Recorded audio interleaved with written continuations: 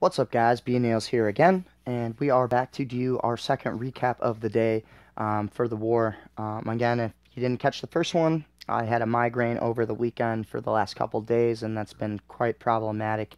It was really rough, but we are here to get those recaps up now, and we're going to check out war win number 150 and continue our war streak, our win streakage, which is now pushed to 3. Which they have added to the menu here when you look at your clan, which is pretty cool. So, we are about 14, what is that, 1448 away from reaching clan perk level 10. So let's go ahead and check out our war log. And this was against Peaky Blinders. And we kind of just, it was tight for a little bit, and then we went ahead and put on the beatdown and put this one away. So still had some Town Hall 9 issues, but there was definitely a dramatic improvement. This is the first war where we sent some guys over from Storm Factory for some help, and that help showed a dramatic improvement in our war, with people going over war calls and everything like that. So let's go ahead and check out the board. I got a nice fat bonus, as you can see, almost 1.6, literally. So they, on their side, they struggled. I guess you would say they struggled against our Town Hall 11s. We had 3. They had 3. I believe this was even all the way down, if I do recall. So they took 2 swings at Ginger, I believe, or 1. And then they definitely took 2 at me. They had a Town Hall 10 reach up, and he just went for the 1-star. I've showed in many videos that my base is easily 1-starable. It's an anti-2 base. That's what it's built for. So that's what I'm rocking still. And then for the rest down, they did okay on our Town Hall 10s. And then their problem was, look at all these stars they left over. This looked like us 2 wars ago. 1, 2, 3, 4, 5, 6, 7, 8, 9, 10, 11. Ouch. Double-digit Town Hall 9s left. 11 stars, that makes it 83 to 81. Definitely a lot closer war if you can get your Town Hall 9s down. So anyway, on our side,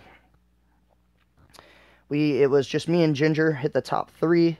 And I think we did a solid job. We got both of those in within about 6 to 8 hours, I believe. And I got 3, he got 2.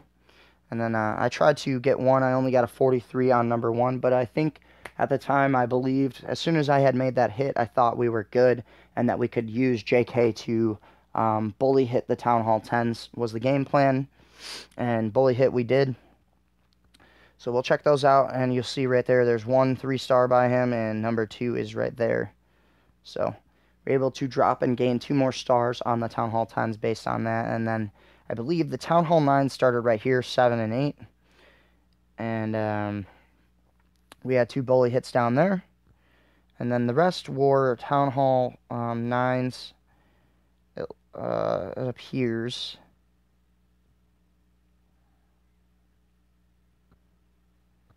So I mean, let's count up our stars that we missed. 1, 2, 2. So we went from 9 to 7 to 2. And this one didn't have even that many bully hits in it as well. 1, 2, I think we had Nova Clean 3. And where's the other one he hit? Where are you? 3 bully hits. That's it on this one. So it's pretty decent job there. Only 2 left over. So we're definitely, as you can see, the improvement was dramatic there. 7 down to 2, and we're getting there. These bases weren't the greatest, but we took advantage of them. So let's go jump right into the videos. Ginger's going to hit number 2 here, and then we'll go over number 3, and then we will take a look at one of K2's bully hits, and then we'll move down to Town Hall 9s. I need to try and keep these videos a little bit shorter. Gets a little extensive when they're 30 minutes long, so going to 2 times these. It's going to be an Archer Queen walk with some Velks.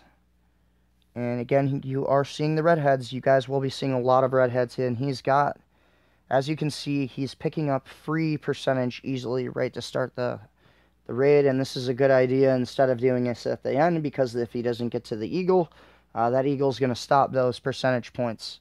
So here comes the walk down here. It's going to need a rage. There it is. Queen's marching along. He's going to send these golems in, and here comes that eagle going. Opens 2 nice, beautiful holes right there. Here's that jump. Slow it down right here. Look at all this down here is gone. So he's taken off a whole path, and that's made a great funnel right here for the jump, where he's going to be able to reach that Inferno and the eagle and the Town Hall. Continue from there. I'm going to slow it down now. Saving the Grand Warden for... should be coming here. He's got that poison down. And the witch has become relevant again in that CC. Look at all those skeletons she spawns. A ton. Still holding on to that GW. Oh, wait. No, GW was used up. I must have missed it. But he's got that golem out there tanking. Actually, it's taking on that single Inferno, and then his king's going to get locked on, so he's going to have to boost his king really quick. Takes out the Town Hall. Tries to run away, but doesn't get out of there in time. So there's a solid 2 already. Now we're just going for some extra percentage, trying to get whatever we can. And tearing up and gutting that core. It's got 2 extra wall breakers left over. And no point in using those. So he's going to pick up a nice, what is it, 60% on this base. So that was the first hit on the Town Hall 11s. Take a look at the army comp if you guys would like. And other than that, you know, good solid job on that quick tear up. Let's take a look at my hit on 3. I got 65. I tore this one a new butthole really quickly too. Take a pause real quick here. I'm going to go with Quake. And this base I changed my army comp like 3 times. I actually was going to do a walk. Then decided that that wasn't the very best idea. And then I thought about doing a charge from in here. Over at, what would that be, 3 o'clock? And then I was like, nah. And then I was like, you know what? I'm going to go ahead and do Valkyries right here and just run up through 3 o'clock. And then we're just going to tear this shit all the way up. And tear it up we did. So here's the plan. Golems out here on the side. This whole attack's going to be based up here at the top around 3. And then I'll have 1 golem down here by this cannon. And first thing I'm going to do is go ahead and get my quakes out of the way. I kind of like to do my quakes out of the way first. No, I mean, I don't know. It does help activate the eagle, so that makes a little bit of a difference. But I like to get it out of the way. I don't like to be funneling or fumbling to get my troops out. And then as you can see, hold on, wait for it. Where is it? Got my 3rd golem down here. Got those wall breakers down. Eagle's activating. Got some wizards. Drop 4 whiz. Bam. So, as I recalled in my last video, I learned one thing based on those Town Hall 10 hits. You saw the giants come down and the warden come down. And I did that first this time before letting my Valkyries run in there. And what that's going to do is that's going to take on this Infernos. All those little flames that are going to stick out are not going to lock onto my Valkyries, and that's going to keep them fresher a little bit longer. And that's the key. So you're just going to see the difference right here as I've made that. And then here comes a storm of Valkyries. And watch this. Oh, did you see that? Here's that rage, and this is going to go night-night. Everything's going night-night now. I've got 3 heroes in here. Look, they're all hanging out here in the back. And I need my Grand Warden to catch up there. And with that rage, I'm going to freeze that center. And then you're going to see here comes the second rage, and then everything's just gone. Bam. Those Valkyries just doing work. And these are only level 4 Valkyries, so when I get to the level 5, they're going to even be more dramatic. But as you can see, I'm already no problem going to get 2 stars on this base easily. I got all 3 heroes, didn't even go to the center. The Valkyries just gutted this, and I've got that 3rd golem going down here on the side to help pick up some extra percentage with a couple wizards. There wasn't a ton of point defenses and defenses down here, so I figured to send 1 golem down there to help with my percentage. And then as you can see, this is going to be a simple, easy 2 from here, as I've got 3 heroes just marching down the field. And there's only, you know, a couple defenses on the side. It's going to be hard for them to take down this big king, full queen, and Grand Warden. But I'm going to go ahead and end up getting 65 on this base, so that's a solid 2-star on a Town Hall 11. So our first 2 hits were 60 and 65 on the 11s, and that's going to be, you know, that's going to be tough on your opponent right out the gate. So already going to gain percentage is an advantage. If this comes down to a percentage war, it's going to already, in my opinion, once we've already seen these 2 hits, I already know that these are going to come down and be an advantage for us. So you're going to see in this one, this is going to be another Valkyrie raid. This is going to be an actual Archer Queen walk with Velks. And there's those level 5s. I need to get those. He's going to go ahead and Earthquake this center. And then he is going to kill this quickly. Queen's going to come down here at about 6, and then he's just going to have her march all the way around the base. That's the plan in this, is to keep her walking and let everybody else do the gutting in the core, and then she just needs to target all these little outside defenses and tear up all that stuff. So she's going to walk around all day by herself, no problem. And then he's going to go ahead and send all these golems. Again, I was told to get your Grand Warden down first, so maybe he might slightly look at that, but we're going to... I mean, look how fast this is, and this is at 1 times. You're seeing this at regular replay speed, and that stuff's already gone. We're only talking about 10 to 12 seconds of being deployed, and they've already gone through this first core, second, and they're already heading into this 3rd section of the base. And there goes the rage. So here comes that Inferno's going to go down. He actually drops a freeze, and it lands on nothing. So again, that's how powerful the Valks are. He's dropping his freeze and hitting nothing because it's a little bit slow, and by the time it even gets down, the Valkyries have already torn it all the way out. So just a little slight improvement that he'll adjust to. We're all adjusting to this powerful Valkyrie system because, as you've seen twice that he's done, is, you know, that freeze goes down and it's not even getting anything because, you know, you're not expecting your Valkyries to just tear this up the way that it's being done. I mean, these things are OP. I think we all might agree that these are OP right now. But there's always something that's OP. The last update was the witches. Now they nerf the witches, and now they bring out a new comp. And you see this almost in every type of gameplay, I believe. Whether it's trading card games or anything like that, you'll have a ban list. In this, you'll have one attack that's going to be super powerful, and then that'll probably get nerfed, or what we call banned, basically. If you're playing trading card games, you see this all the time. And then from there, you're going to get a new attack strategy. So it's always about adapting and moving on to the next system. And that's the point of the game. That's how they make some money, is that they keep you playing by having to get the new stuff and wanting to get the new stuff. And I'm sure everybody gemmed all this stuff, and the only thing that I would even worth gemming is getting those Valks right now. You get the level 4 Infernos, level 9 Mortars were released, and you know, those are decent. But the Infernos aren't all that much different. They just get some cool chains. Same things with the Mortars. The Mortars actually would probably kill Barching now at this point, and also help really destroy witches. And another thing that they did to nerf the witches, if you don't know about the nerfing of the witches, is the skeletons no longer trigger traps. And that is huge for witches, because now, and I've used my witches, and now all you see is the witches getting hit by the GBs, because skeletons are no longer triggering them out front to protect those witches. And, you know, that really just kills the witch in general. It doesn't really have much value now. Um, because, I mean, without that, they're not triggering any springs or anything, any mini bombs or giant bombs. You know, that's just the problem.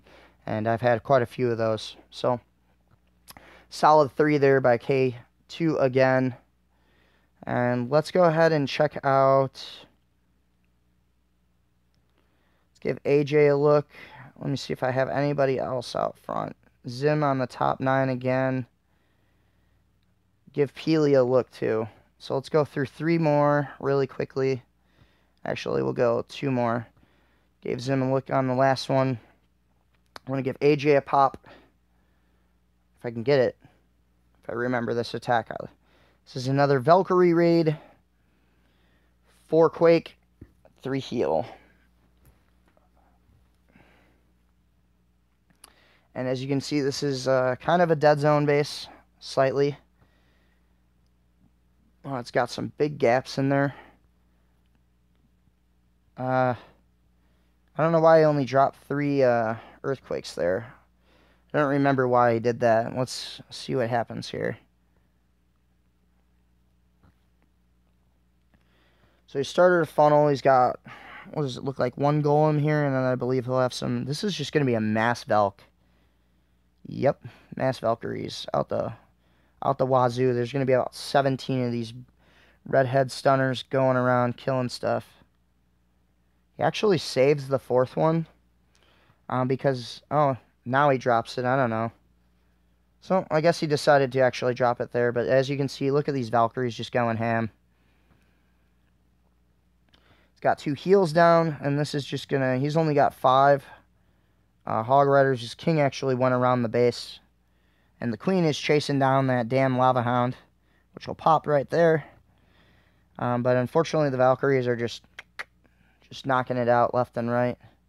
Gonna pause it, take a quick look outside, and then he started his 5 hogs on the outside, and they're just gonna run down this path. As you can see, there's not many defenses left.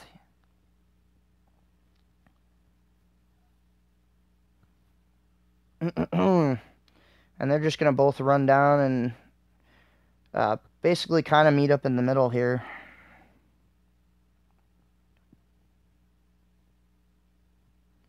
Dropped a wall breaker to stall that cannon just for a second.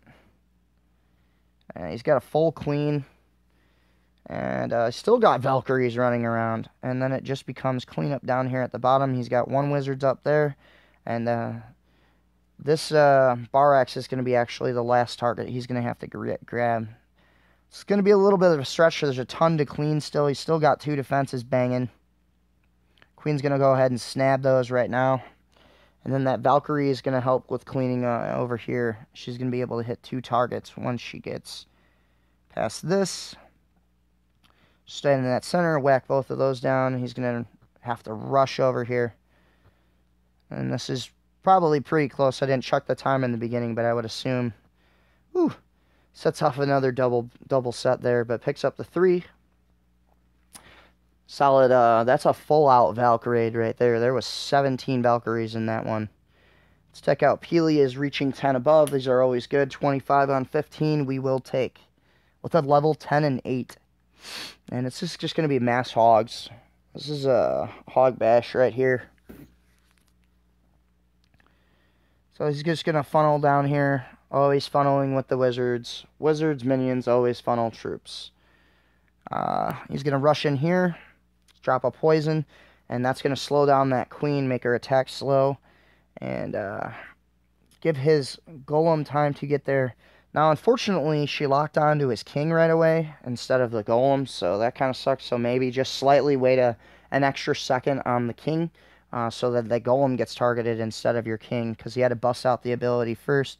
Actually didn't even get her down. His queen, or I'm sorry, that wizard picks her up.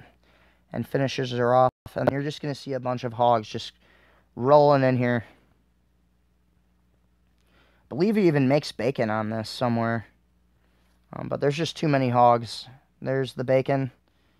But I don't think he used too many hogs on that part. And then from here, there should be another double set, I believe, right there in between that. Yep, there's 1. But they only trigger 1 on this. And that was the key to the raid. Got a little bit of luck right there. Um, that they only triggered the one bomb instead of both, because that could have made bacon. But other than that, at this point, it's all over for this base. He's got about 15 hogs still running around. And both of his heroes down. He's only got one wizard and an archer helping clean. But with the mass amount of hogs left over, he's able to clean this up really quickly. And they actually split, so that works out really well for him too. So, solid job on this war. A lot better than it's been. And it's good to see the improvements. It looks like people are taking the rating and, the war, evaluating and going over your attack strategies besides just rushing in there, and it's showing and making a big difference as the results are showing. So we need to continue to stick on that path. And that was an excellent raid by Peely there, though. Level 10 and 8 heroes. I like it. We'll go ahead and check out the war details really quick, which made the difference. 94 percentile up there. That's pretty solid. We had 24 3-stars. They had 13, so a massive, dramatic difference. They were mostly 2-starring the hell out of us, and that ended up being, their demise in this raid. I actually ended up getting most heroic attack in this one, so I didn't know that. That's kind of cool. But still means nothing in any way you want to look at it. But, that's war win number 150. Another solid job there. We'll go ahead and take a quick glance at our future war, which just started here. Oh, it hasn't just started. We are 5 minutes away. So I'm getting these in right pre-hand before this, and they will be going up. But we'll go ahead and take a look at the young Spartans. 174 wins. We have 150. And then they got 3 new guys at the top. And their first 3 guys are all max heroes. 40, 40, 20 all the way aboard. And they have one more Town Hall 11 on us. So there's the difference there. But they have a ton. Let's see, 20 through 25. What do we have? Only have one Town Hall 8. So, that doesn't really make that much of a difference. But the difference was from down here is from 14 down. Every base above that is a decent war base, but from 14 down, this is what we see. 5, 10, pink walls. I mean, these guys are going to be 5 and 5. This guy's going to be absolutely useless. I don't know. Maybe let's check out his war troops. Yeah, I don't know. I don't know what you're going to do with those things, guy. Let me see what number 5-5 had. Let's go back and check him out. They don't even have solid war troops down here, so all these bases are going to be a wash. From 14 down, those attacks are not going to be any use. They're going to be basically scouts. So, I mean, I guess that's kind of useful, but they're not going to be able to 3-star anything up here. And we have only one Town Hall 8, so they're going to need a lot of dips in this war, and, that's going to probably be a problem for them. Hopefully, by the looks of this, we should be able to pick up this win. We need to do a solid job. This is going to be tough on these top bases. We'll take a quick glance at them. These are 40, 40, 20s across the board. And, maxed out, taxed out. This is going to be rough. Tough looking bases. Or at least this one looks pretty decent. This is going to be some thinking involved. I need some Valkyries for this stuff. So I might actually go ahead and gem those today. I'm not sure. I still haven't farmed the Dark Elixir there. I'm working on my Town Hall 9 and stuff right now. I have 2 9s to work on. But I do need to get those Valkyries going. So they've got some solid Town Hall 11s. And this is their last one. Looks more like a Town Hall 9 times Town Hall 9 or 10 with a mix of an 8. It's got level 8s walls in there. And, but still 40 on the Queen, 20 on his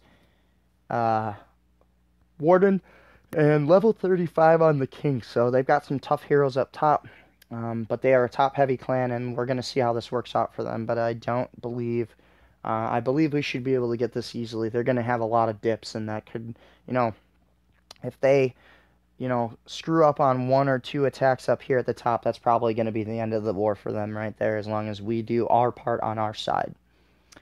So, we'll go ahead and you'll see that recap in a couple days. If you haven't already subscribed, make sure you subscribe, tell your friends, yada yada. You know the jingo. Hit the like button. But for now, this is B-Nails. Go ahead and check out my new Clash Royale videos that I'll be throwing up here today. It's been a couple days, almost a week on those, so I'm going to throw some new ones up. I've actually made it to the Royal Arena, which is level 7 finally. On my big account, I know I've only been doing some White Lightning videos from the bottom. Because the game is new, I wanted to stress to the younger, not the younger generation, but to the newer players of the game, and there's still a lot of people funneling in to join in on this action, that you check it out, and you'll be able to see the gameplay, and I'm actually having a problem up there, and, we'll talk about that over in those videos, but this is, for now, this is B-Nails, and thanks for joining, and peace out, guys.